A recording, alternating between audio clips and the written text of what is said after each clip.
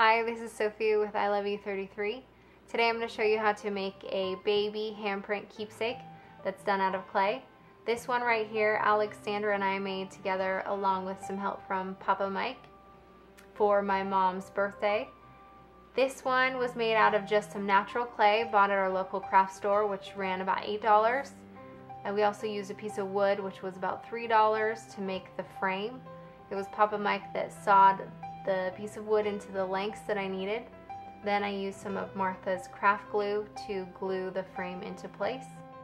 Once the frame was in place, I just took the clay and once the frame was laid on its back, stuffed the clay in to all the nooks and crannies as well as I could. Once that was filled, Alexandra came on over, put her little paws in there to finish it off.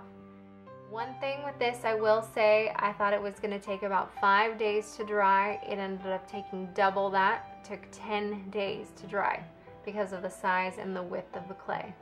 If you want, you could go to your local ceramic studio to see if they would let you put this in the kiln overnight.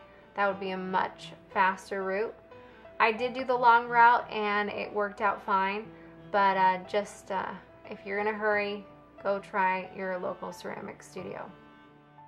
As you can see, as it dries, it shrinks up quite a bit, which is great because you don't have to worry about popping off your frame. You could just slide it out once it's dry.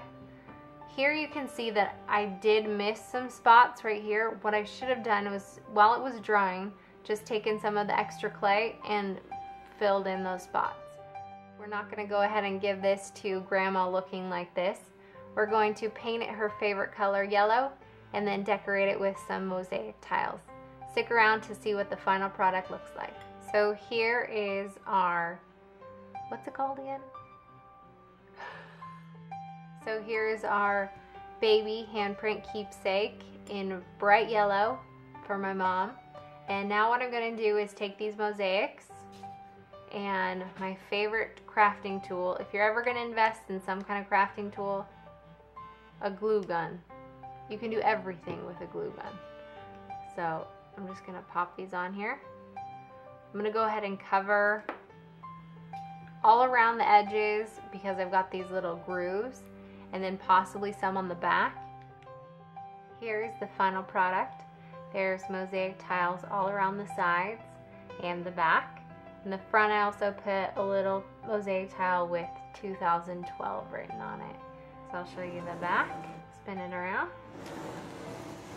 And there it is. It says I heart mormor. Mormor is Swedish for grandma. So this is Grandma's birthday present from little Alexandra. Hope you enjoyed this tutorial. If you want to check out more tutorials or my little girl clothing line, come on over to iloveyou33.com. Thanks again.